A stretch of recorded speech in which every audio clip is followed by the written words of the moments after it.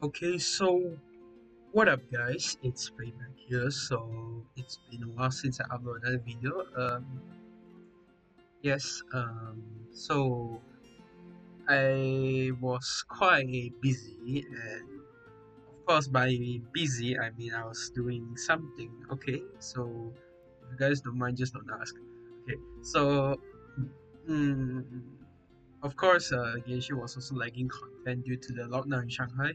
So for those players who are actually or travelers who are actually outside, stay safe and don't get out of your house if you are unnecessary.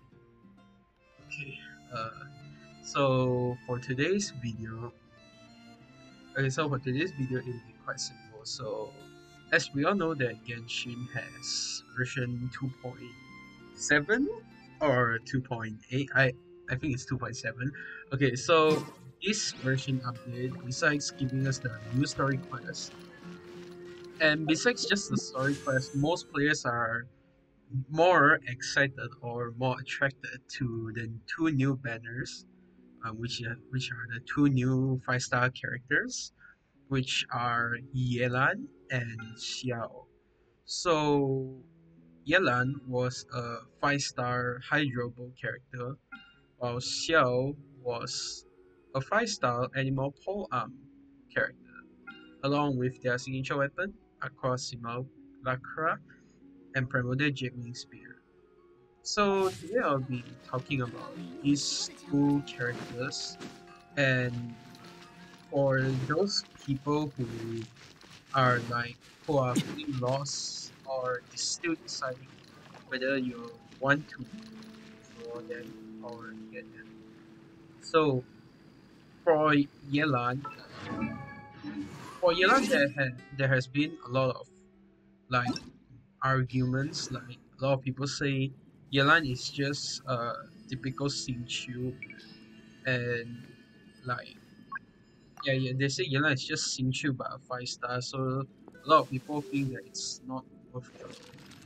Okay, so by using her in her trial and with my friend's account, and after using her, I feel like their kit, even though it looks similar, but there are actually still differences.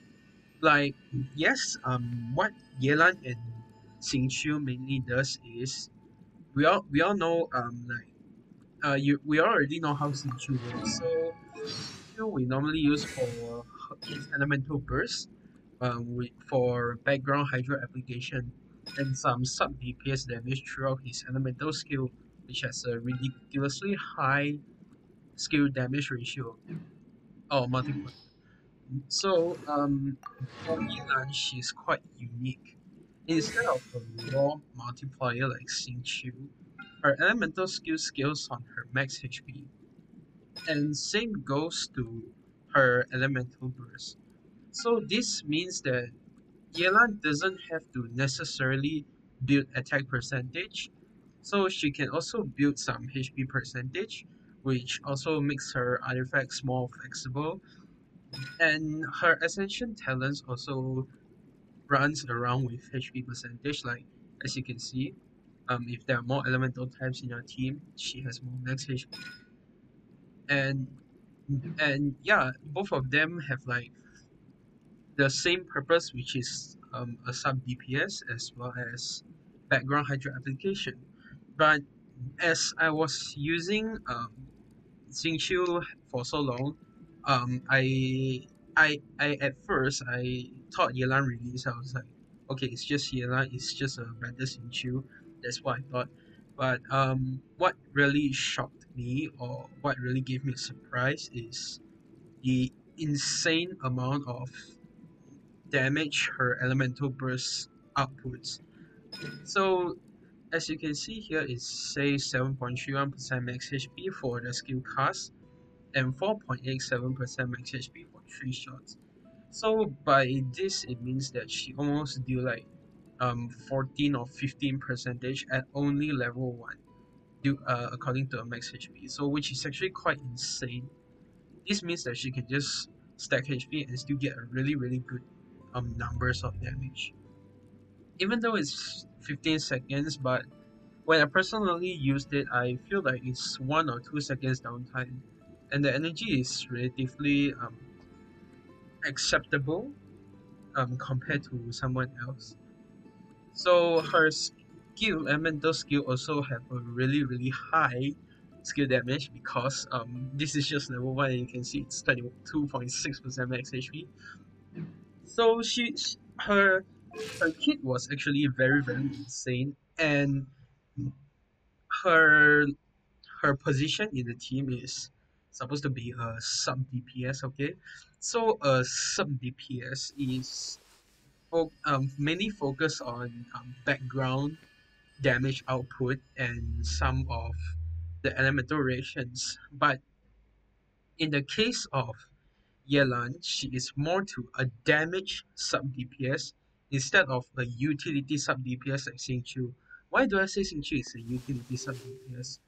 So the biggest difference between the two of them is Xingqiu's elemental burst is more focused on applying hydro.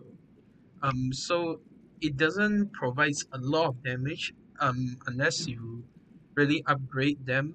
I mean upgrade elemental burst, or you just get constellations. So by what's insane about Yelan is I actually tried in her trial. Her damage is actually very insane.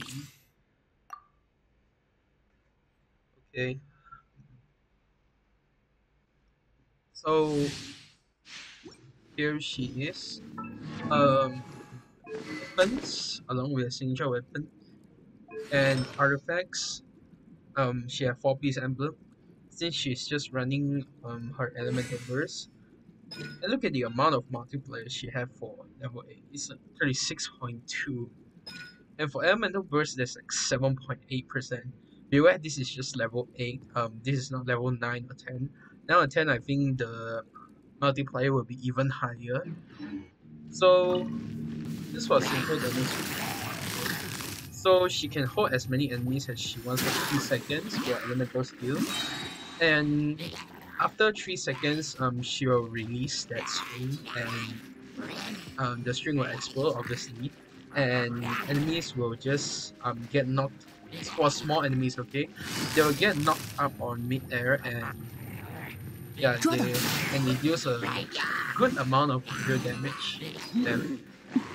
So for her elemental burst, it's actually really like it's a lot of damage. Like you see, this is just no reaction.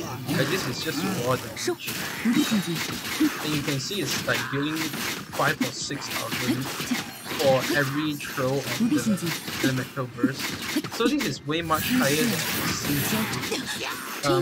Of course, some of you may say my Xingqiu is like obviously higher than this Yelan, but beware of points like this Yelan here is Constellation 0. Yes, I know it's along with okay, so like so she's obviously better because she has a signature weapon. But when you have a look at the stats, I mean like it's not a that good build Yelan. And the Yelan is C0. Like it's C0 and it's running some of the copium artifacts, I guess. Yeah, it's running some of the copium artifacts. And it's C0 and its talent is just 888 and it's not AD Ascendant. This means she still have potential here compared to Xingqiu. So my Xingqiu, of course my Xingqiu is C6. I'm running a 2-2 piece. So I mean I can't compare with 4 piece emblem, so the damage could be higher, but just to show an example, okay, I will use Xingqiu 厚积而薄发。on a solo character. Okay, so going to try Xingqiu's elemental burst damage. So as I mentioned that Yelan's elemental burst was like 5 or 6,000 just now. So for Xingqiu in this case, my Xingqiu was running a sacrificial sword, 2+2 with ER sense, hydro damage bonus and crit rate, and as well as C6, 6 and level 11 talents. Now I'm trying to kill it. Okay. So Xingqiu's three swords is like 3,000, okay? So it's 3,267. Okay, so around that, it's not supposed to be that high, like 3,200. Because due to C2, his damage increased by a bit. Okay, so and also and also C3, I forgot to mention, like increase the elemental burst level by 3. Okay, so what happens if we don't trigger the C3? So it will be only 2,830.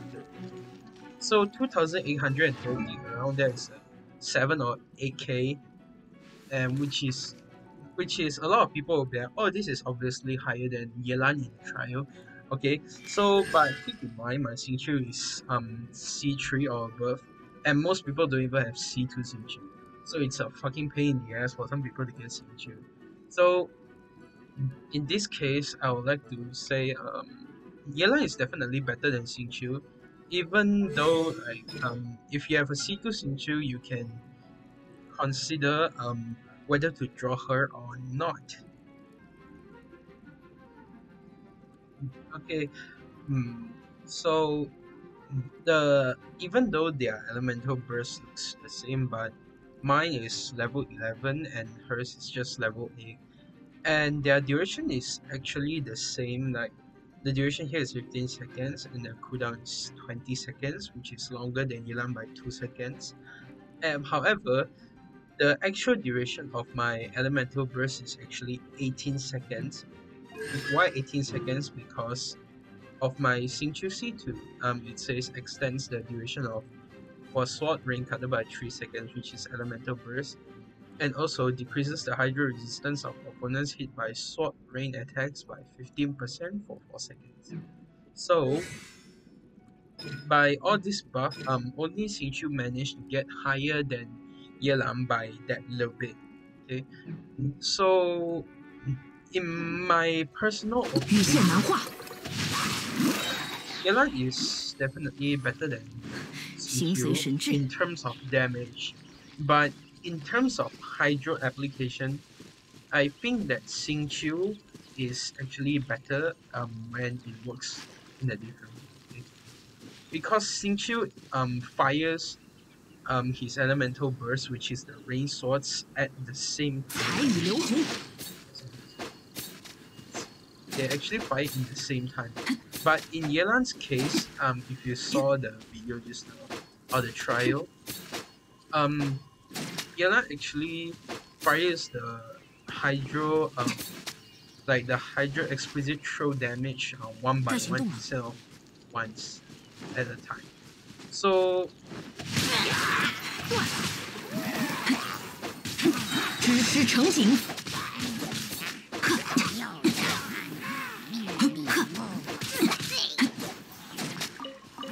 so my personal opinions are like for those who don't have Xingqiu or your Xingqiu is not that good in constellations, you can consider getting Yelan. Okay.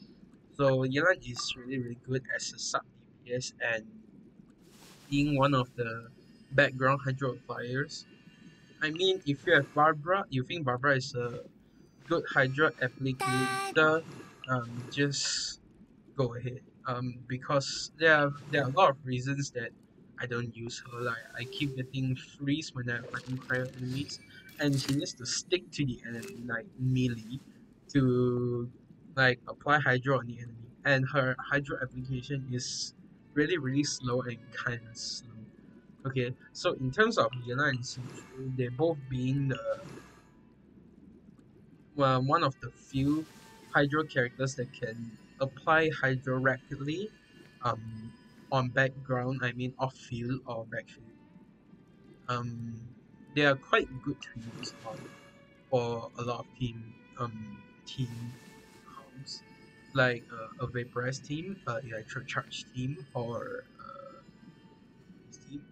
So it's actually really um worth it for those who don't have a really good built Xingqiu, or those who don't have Constellation built Xingqiu, or a really stable sacrificial sword for Xingqiu. As you know that Xingqiu runs sacrificial sword to cap its elemental burst 24/7 up. So the refinement of sacrificial sword on Xingqiu is really important. Okay, for me, in the case I don't plan for Yelan is because my Xingqiu actually have an R5 sacrificial sword. I got this from drawing the Primordial J card event. So, and also I have C6. So these two things gave me the reason not to draw for Yelan. But I am still trying to draw for Yelan for collection because my Hydro characters are just way too less. Yeah, I need a three. So I am also trying to do some collection for my Hydro characters. As you can see, I'm almost a 500-day player and still I don't have Mona. I only have Ayato, Xingqiu, and Mona. So in this case, I would like to make a conclusion here. So, what kind of players are for those who already made up your mind, or those who already like said like I want to draw no matter what, don't care. Okay, just go ahead. I won't stop you. So for those who are still feeling a bit lost about should I draw Yelan or not, okay. So let me explain to a few points whether you should draw or not. Okay, straight to the point. Um, if you don't have a C2 Xingqiu, consider drawing Yelan. Okay, if you have R1 or R2 Sacrificial Sword, consider drawing Yelan. Okay, okay, that's all I want to say. Not Yelan is not that necessary for your accounts because you already have Xingqiu, like yeah, you have a Xingqiu for Hydro applications and sub DPS, even though it's a bit lower than Yelan. But if you would like to speed run some certain domains or abyss, and you would like to see big numbers, so I think you can just draw Yelan. Since she has a really high multiplier, as I mentioned, she's actually quite insane. So the next character I'd like to say is um the character I just got and I mentioned just now, which is Xiao. So Xiao is having his second rerun quite fast. I was not expecting this. I got him and I feel quite lucky to be honest because I got him at 75 sharp and I won my 50-50. So as I said, Xiao is an animal pole 5-star character. So his position on a team is as an on-field DPS. Okay, so being one of the first animal DPS is actually really good, and he has been standing for quite some times for in the abyss. As the abyss keeps changing non-stop, and a lot of players are like in pain and all this. So Xiao managed to got his rerun along with his signature set of artifacts. So Xiao is for me I enjoy it because I don't have an animal DPS. Let's see here, I really don't have an animal DPS. That's why I draw Xiao. And Xiao's specialty is him being one of the on-field AoE DPS, like an actual AoE. For AoE, you guys may thought like, oh, Child is also an AoE, and Kazuha is also an AoE, but Child needs to proc Riptide, and he needs to fight a lot of enemies to proc Riptide and deals AoE damage. For Kazuha, he needs to use skills like he needs to use his elemental skill and burst to deal AoE. But for Xiao, his main playstyle, of course, he needs to use his skill, but he only rely on one skill, which is his talent, his elemental burst, which mainly just turns every Xiao's attack to an AoE attack. Not every attack, but focus on his main plunging attack. So as you can see, after using the elemental burst, he gains Yaksha's mask, which greatly increases Xiao's jumping ability, increases his attack AoE and attack damage, converts attack damage into animal damage, which cannot be overridden by any other elemental illusion. Okay, so this means that if he uses his elemental burst, he will get he gets increased jumping ability, and as you can see here, even the elemental burst, like it says, normal charge plunging attack damage bonus is increased by 81.6%. There's actually a lot, and it's very very high.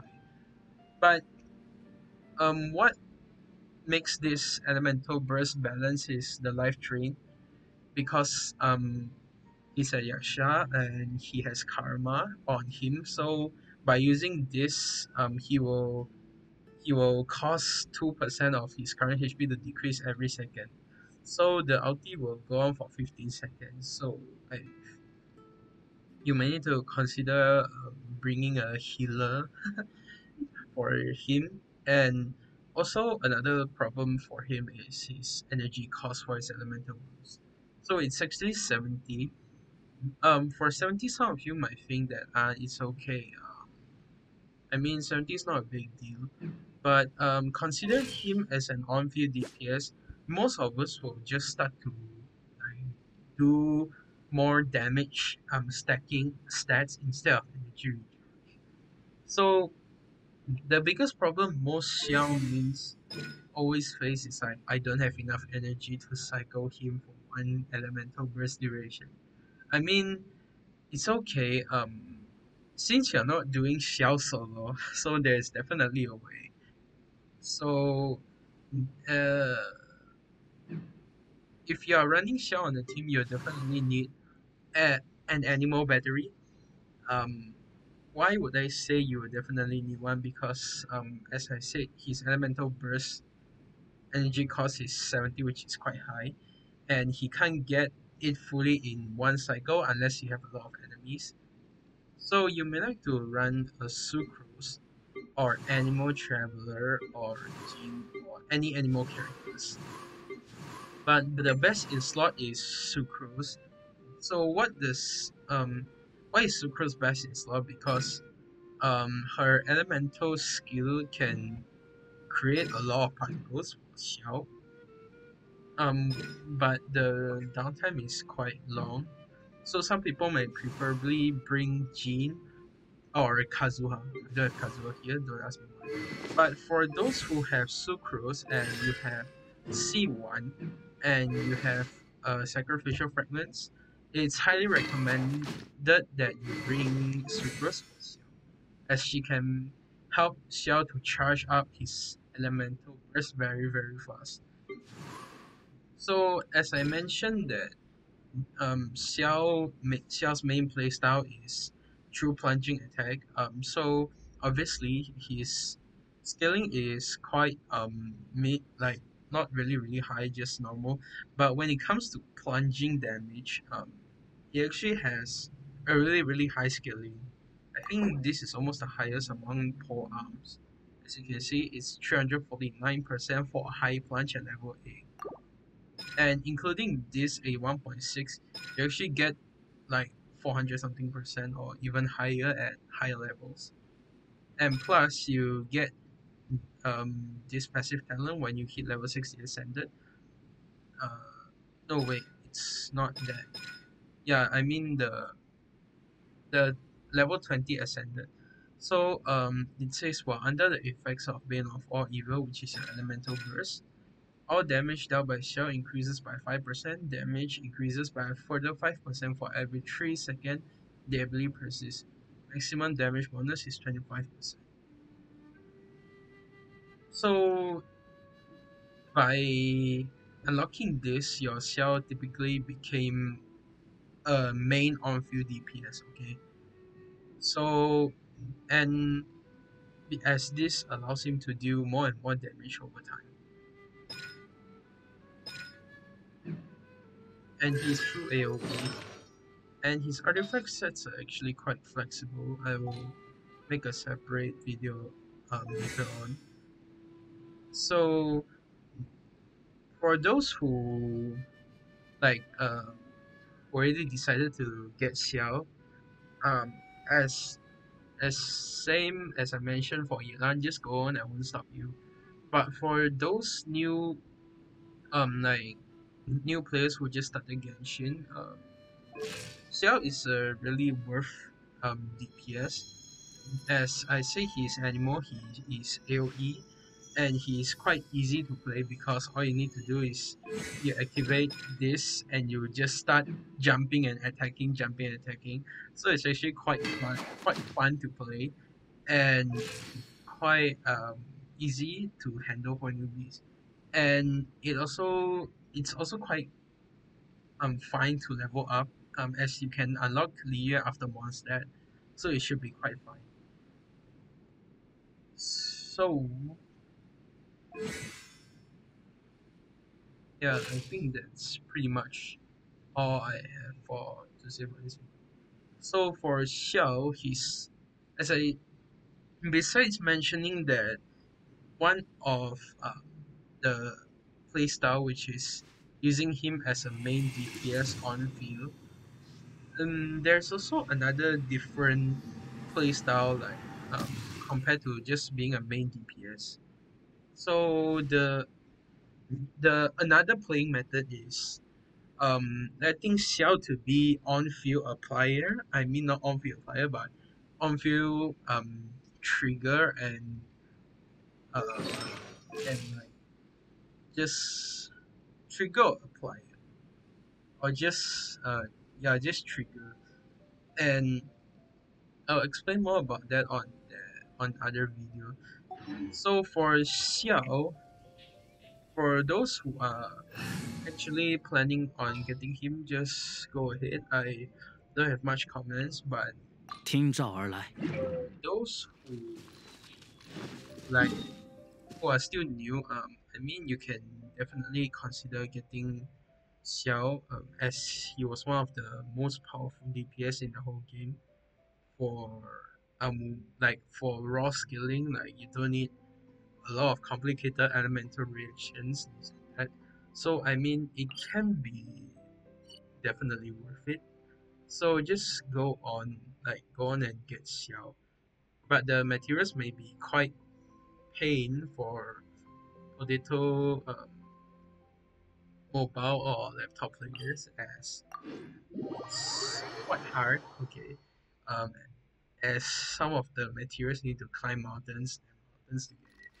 So it's not really like that nice.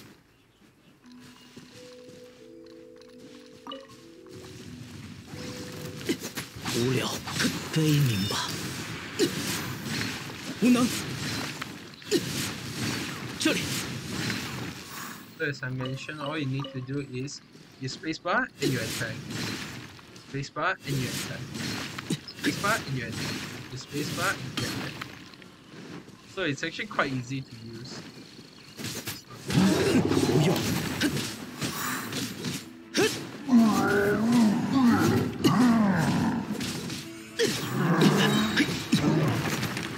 信妖魔舞，这里。 Spacebar and attack. Spacebar and attack. 这里。 无能。 That's all. It's actually quite easy. So it's actually quite easy. want to like you want a brain dead play style, not brain dead, a quite easy play style compared to all other characters like Yoimiya Hutao, Child, or other DPSs where they need specific 无聊，locations就消 and 失。 specific damage 这里 output method, 无能， like attack method. Like some of them you may 无 need 能， to trigger them 这里 to like you do normal attack and only do charge attack. But for Xiao you don't have to be like that complicated because all you need to do is like for example if you ran out of energy and you want to charge it back up real quick, just 实验 use a sucrose. Like you do E and you E and I suppose you almost have full energy right now.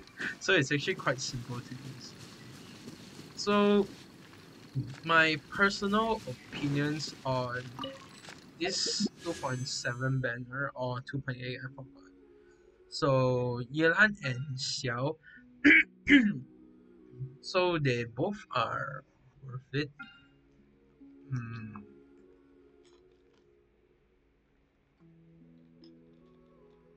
So they both are, yes, I would say definitely worth drawing or getting them. But if it's necessary for your account, I think you may still need to do some research on whether do they fit your account or do your account really need them.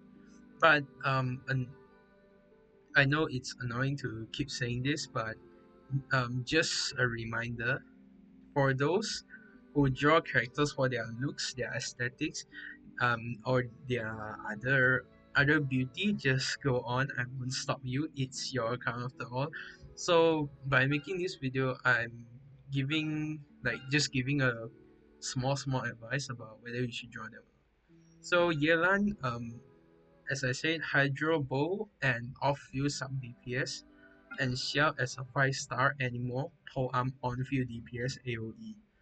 So depends on what your account is lagging or lacking, whether do you need this character or not, and then only you decide to draw them. Okay. So that's pretty much I want to say about this video.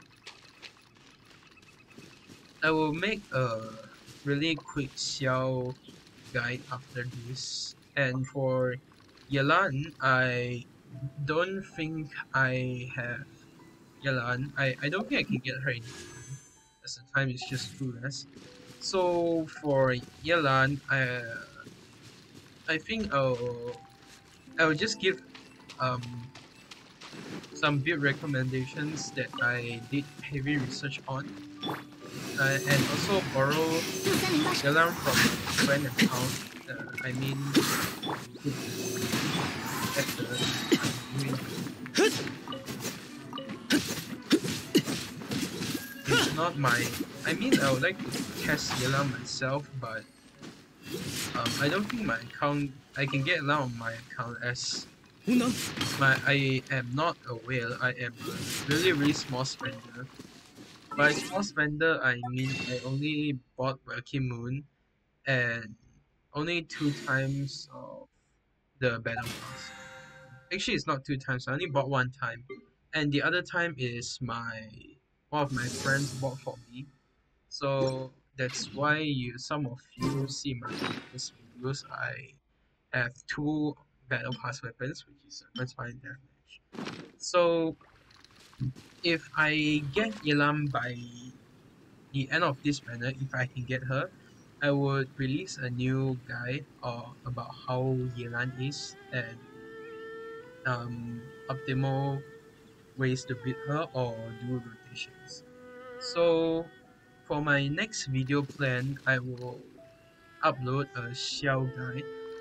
Okay, so most of you have probably seen a Xiao guide or Xiao best artifacts best build, but I will just upload a small guide for Xiao on my next video because I just got him and I would like to just share with all of my followers or my supporters about how Xiao is and that. Okay, so I think pretty much this is my what I want to say for this video. So again, thank you for watching till the end of this video. And something that is off title of video. So COVID-19 is still not over yet. The COVID pandemic is still not over. So wishing you guys peace and safe out there. Um, wear a fucking mask when you're in public. So um, yeah, stay safe. Sleep well, rest well, do whatever you want. Okay. Life goes on just the way as it is. So for for my next video, I think you'll be coming in 2 or 3 days. So all the best for all the travelers and players out there. So I will see you in my next video, and it's related about my shell guy. So all the best. Peace.